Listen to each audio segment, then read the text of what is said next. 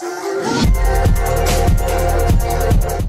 guys, I know I haven't uploaded a video in a while, but I just wanted to touch on my training, where I'm at, what's currently going on, and so far you can probably tell by the title of this video, training is going really good.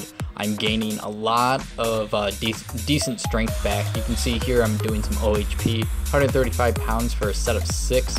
That's pretty much where I was before my injuries. I might have been able to do 1 or 2 more reps in my prime, so if you will there, but I am gaining my strength back exponentially now.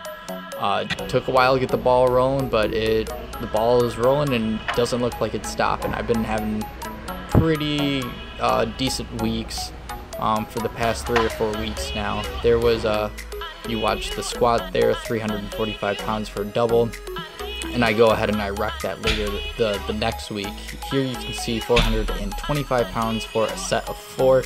I was trying to go for 5 on this one, but I was actually decently surprised with just getting 4. And here is my 350 pound squat for triple, and it felt pretty easy.